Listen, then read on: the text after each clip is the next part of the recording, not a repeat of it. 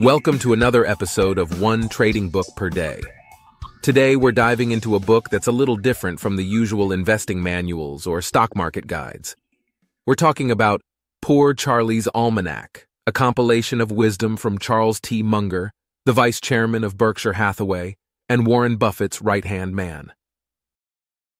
While not a trading book in the conventional sense, Poor Charlie's Almanack offers invaluable insights into the mindset and principles that can make one a better investor and, frankly, a more well-rounded individual. Now, you may be wondering, what's an almanac? The term is an old-school way to describe a yearly publication containing useful information like weather forecasts, recipes, poems, and more. Munger's book, however, is more of a life's compilation than a yearly summary. It includes his speeches, insights, and a thorough look into his philosophies. And today, we're going to dig into some of its most enlightening sections that have deep implications for traders and investors. In Poor Charlie's Almanack, one of the most compelling ideas presented is what Charles T. Munger refers to as elementary worldly wisdom. This concept advocates for a broad, multidisciplinary approach to thinking and problem-solving. Munger stresses the importance of having an array of mental models from diverse fields, ranging from physics and biology to psychology, history, and even literature. But you might be wondering, how does a well-rounded intellectual toolkit relate specifically to the realm of investing? Munger's answer to this is both nuanced and transformative. He argues that possessing a multidisciplinary framework allows for a more rational, comprehensive decision-making process. When you approach investment decisions, or any decisions for that matter, with a varied set of mental models, you're better equipped to see the complexities and interconnections that a single discipline focus might overlook. For example, understanding the basics of psychology can offer insights into market behavior, while a grasp of history can help you recognize economic cycles or the significance of particular financial events. This concept of elementary worldly wisdom does more than just enhance your investment acumen. It also profoundly influences how you tackle challenges and opportunities in every facet of your life. Whether you're navigating a career change, resolving a personal conflict, or even choosing a health plan, applying a multidisciplinary lens can offer valuable perspectives that you may not have considered otherwise. The next key point is the idea of inversion. This idea asks us to flip our approach to problem-solving and decision-making on its head. Typically, we direct our energies toward identifying pathways to success, focusing on what steps need to be taken to achieve our desired outcomes. While this is undoubtedly essential, Munger suggests that this is only one side of the coin. According to him, it is equally crucial to contemplate the ways to avoid failure. In doing so, we can sidestep the traps and pitfalls that often undermine success, especially in the volatile world of investing. To illustrate, let's say you're considering investing in a particular stock. The conventional approach would have you calculate the potential upsides, the company's growth prospects, market share, and profitability. However, applying the concept of inversion, you would also intensely scrutinize what could go wrong. Does the company have too much debt? Is it too reliant on a single revenue stream? Are there looming regulatory concerns? By asking these questions, you can identify red flags that could indicate a high-risk investment. This inverted thinking serves as a mental check, a safeguard against the all-too-human tendencies toward overconfidence and confirmation bias. It forces us to consider alternative viewpoints and to think in terms of contingencies and worst-case scenarios. Such a method helps us build a fuller, more nuanced understanding of the situation at hand, thereby leading to more robust decision-making strategies.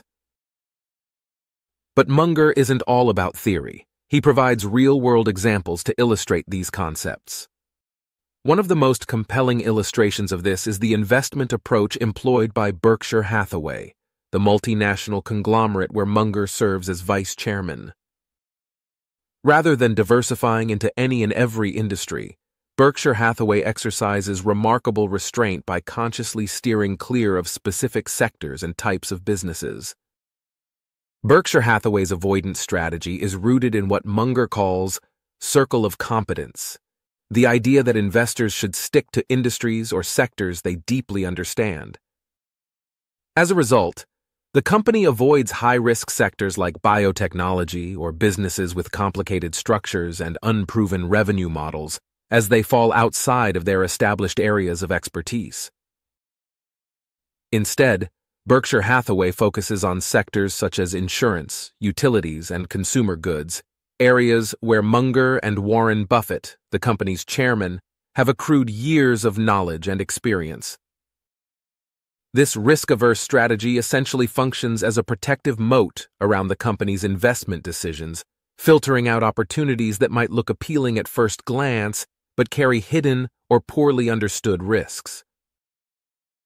For example, while the allure of high-tech startups and their exponential growth rates might tempt many, Berkshire Hathaway usually steers clear because of the industry's inherent volatility and the company's limited core competence in that area. By narrowing their focus, Berkshire Hathaway doesn't just reduce risks, it also allocates its time and resources more effectively. Management can scrutinize potential acquisitions or investments more thoroughly, conduct more accurate due diligence, and ultimately, make better-informed decisions.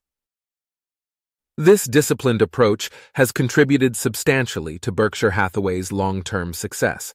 The company's performance, characterized by sustained growth and market leadership, speaks to the efficacy of this risk-averse strategy. Berkshire Hathaway has not just survived market downturns, it has often capitalized on them to acquire assets at bargain prices, precisely because its conservative approach keeps it from getting entangled in high-risk, high-failure sectors in the first place. Another compelling aspect of Poor Charlie's Almanack is its focus on ethics and integrity.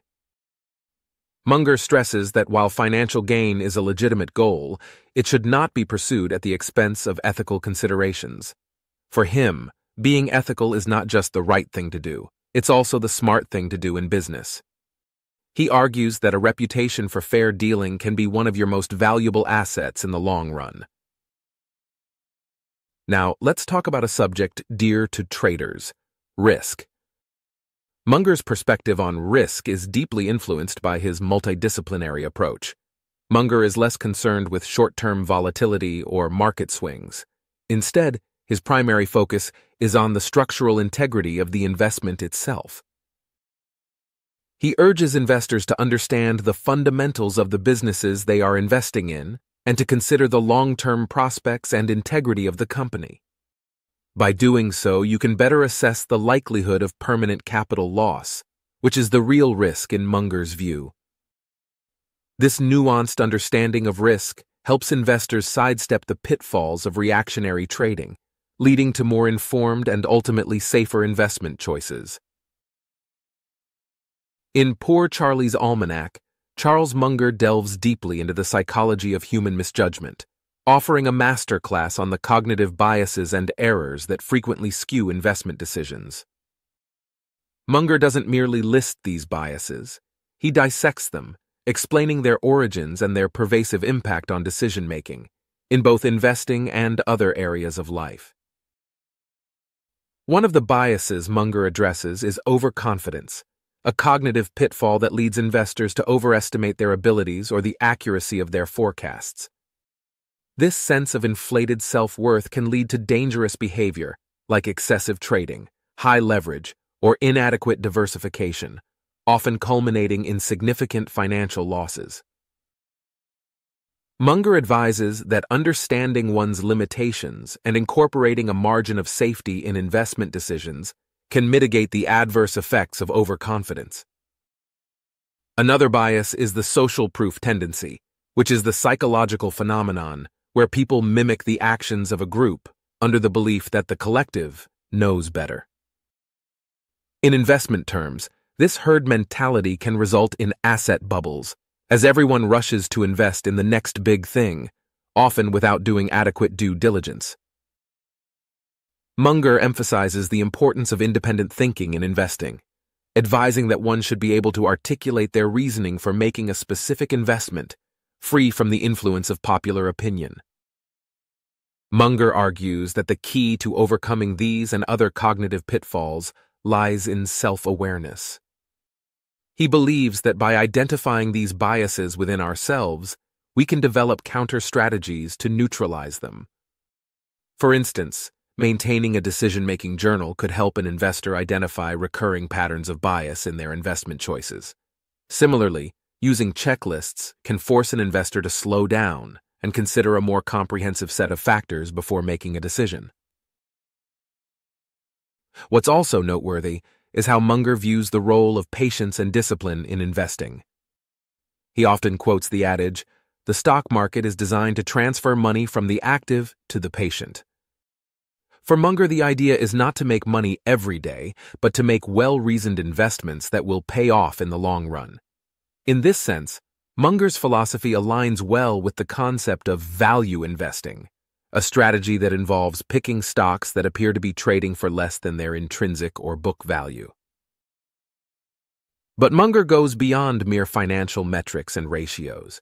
He believes in understanding the qualitative aspects of a company, such as the quality of the management team, the competitive advantage, and the business model.